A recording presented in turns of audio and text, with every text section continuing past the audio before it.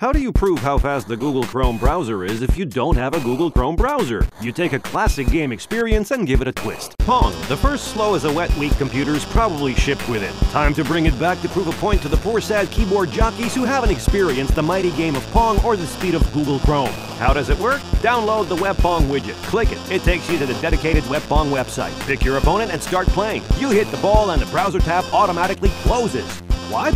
It closes? Of course it does! Your opponent is notified by his widget that the ball is in play. He has 10 seconds to open the site and return the ball. The website automatically closes. You get notified by your widget that you have 10 seconds. Well, you get the idea now. And there you have it. The first game played between browsers. Of course, the smarty with the fastest browser always wins. No prizes for guessing which it is.